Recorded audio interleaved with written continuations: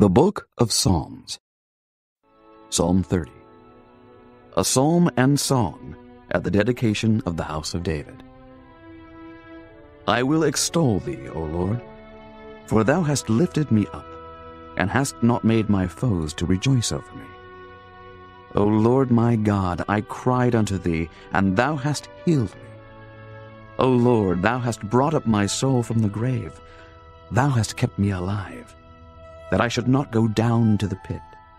Sing unto the Lord, O ye saints of his, and give thanks at the remembrance of his holiness.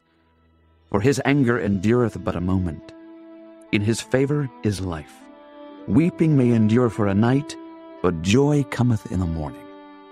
And in my prosperity I said, I shall never be moved. Lord, by thy favor thou hast made my mountain to stand strong. Thou didst hide thy face, and I was troubled. I cried to thee, O Lord, and unto the Lord I made supplication. What profit is there in my blood when I go down to the pit? Shall the dust praise thee? Shall it declare thy truth?